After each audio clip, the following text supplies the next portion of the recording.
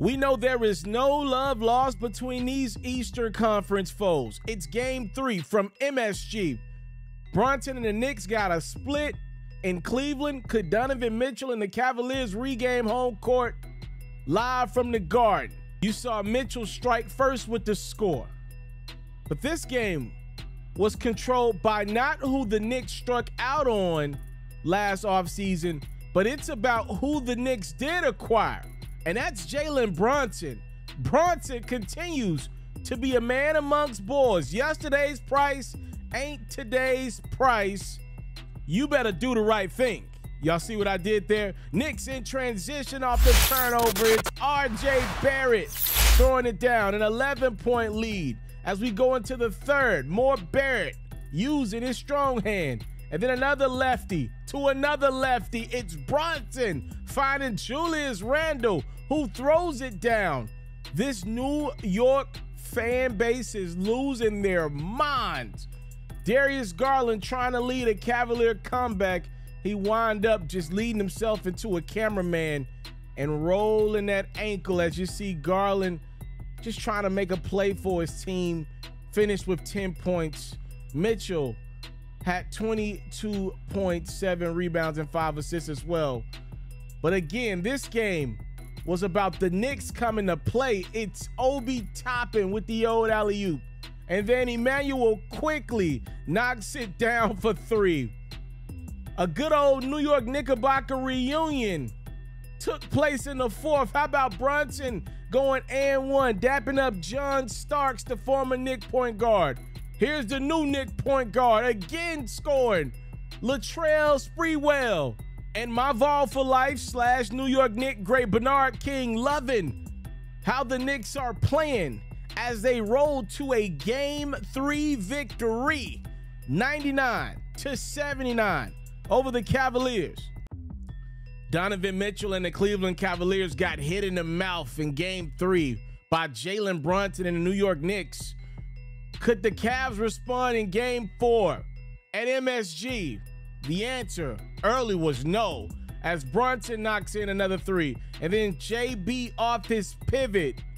A 15-point first half for Brunson. He dishes to Mitchell Robinson there for the and one. And then Brunson from downtown again in the second.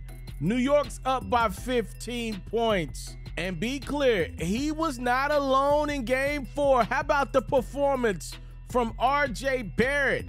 Had an up and down season. He's making up for it these 2 games here at the Garden.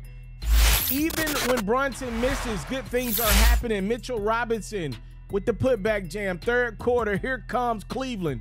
Garland inside to Evan Mobley. And then Garland this time on a do-it-himself mission. We're tied at 59. Game still tied. It's Garland up top. This time, he went to Jarrett. It's Jarrett Allen with the throwdown. Former All-Star to former All-Star got Cleveland out in front by a deuce. We're still in the third. Isaac Okoro's going to get rejected. Other end we go. It's R.J. Barrett for show. Knicks go back out in front. It's Brunson stopping, popping, and pulling the three-pointer as we close out the third. New York regains control. With all these lefties, I don't want to be forgetful of the performance of Josh Hart. He was also big in this one. Brunson, another 3. He had 29 points. And then R.J. Barrett closing out another New York Knicks home victory. He had a playoff career high 26. And the Knicks beat the Cavs once again. 102-93 is your final. New York now in the driver's seat with a 3-1 series lead. The New York Knicks, in their 3 victories in this series, every game they've won, they've held the Cleveland Cavaliers to under 100 points. Unbelievable defense against the NBA's best defensive team in the regular season statistically. You know, I got to admit to you guys unbiasedly, look, and I don't even like New York. I've been to New York many times in my life. I can't stand being in New York. I'm just being honest with you guys. It's not for me. I'm a down south guy. I like backyards. You know, too many people on top of each other. For me, I'm not a fan of New York. I'm not. But let me be real with y'all. There is nothing like having the New York Knicks in the playoffs. There's just nothing like it. You look, New York is an acquired taste. Either you like it or you don't. It's like beer. For me, I don't care for it. But I can admit to you, unbiasedly, there is just nothing like having the Knicks in the playoffs. That building, Madison Square Garden, is just electric with the Knicks playing good ball. And New York has had some expectations many different years, under many different regimes, with many other stars, guys that you expected more out of. The Amari Stoudemire, Carmelo Anthony era pretty much went nowhere. You look at just a couple years back when the Knicks got back to the postseason, and then obviously a year ago with against Trae Young and the Atlanta Hawks, and Atlanta ended up beating the Knicks in the first round. This year, though, it feels different. New York is now up 3-1. Either they can close this thing out in Cleveland in games 5 or 7, or maybe they do it in game 6 on their home court. New York in the second round of the playoffs. And, hey, look at how things have played out. We don't know what's happening with Giannis Antetokounmpo right now. What if the Knicks close out Cleveland and their second-round matchup is against the Miami Heat? I mean, you're talking about a whole different world. Julius Randle had some really good games against Miami in the regular season, which, speaking of Julius Randle, Randle has not been anywhere close to the storyline of this series like many of us thought he would. Obviously, I thought, his health would be the biggest piece to the Knicks either winning or losing. That's not been the case.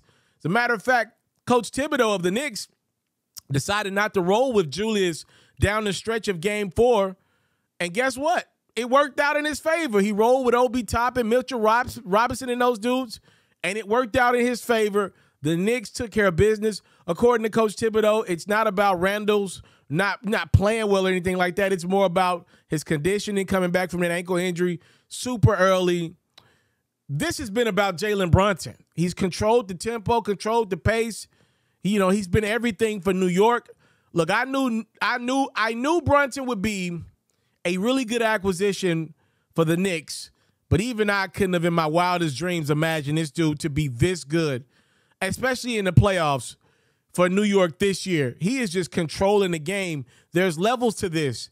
And even though Donovan Mitchell's probably a better individual talent than a Jalen Brunson, many would argue even Darius Garland, just straight up talent for talent, has got more tricks in his bag than Jalen Brunson does. Maybe.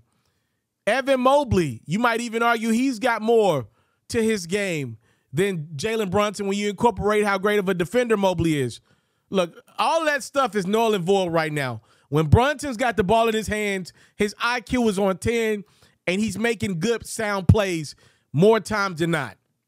And when I get back to Dallas having an opportunity to lock this dude up last year, Dallas owner Mark Cuban, he's put it like, I never really had a real chance to lock up Brunson. His dad, Rick Brunson, they were heading to New York anyway. Rick obviously tied to that Knicks organization already. Jalen was going to New York anyway. All I'm saying is whatever it should have took to make Jalen feel good about the Dallas Mavericks at the time compared to what the Mavericks might have to play a guy in Kyrie Irving. Again, if you look at the player cards, you say, if I can have Kyrie or Jalen Brunson, you take Kyrie, right? But when you actually identify the games and go through what these dudes give you night in, night out, the lack of drama that's there with Jalen Brunson versus the drama that's been present with Kyrie Irving's career, it looks like one of the worst moves in NBA history for the Dallas Mavericks to be on the verge of potentially paying Kyrie Irving 2.5 times more what the Knicks end up paying Jalen Brunson. That looks ridiculous right now. Kyrie Irving can't lead a team to the second round of the playoffs. His Brooklyn Nets couldn't win a game against the Boston Celtics last year. His Dallas Mavericks couldn't make the play-in tournament this year. Jalen Brunson is shining. Now that Knicks signing looks like a steal for what they paid Brunson. He's been the best Knick. R.J. Barrett picked it up at MSG. Bravo to the Knicks, man. They got to take care of business. and close out this series, we shall see. Donovan Mitchell's going to go into that survival bag, and he's one of the best scorers we got in the league, and he can ISO ball you to 1 win. I don't think he can do it 4 times, but with the Cleveland Cavaliers season on the line in Game 5, it will be the Donovan Mitchell show. I believe that to be true.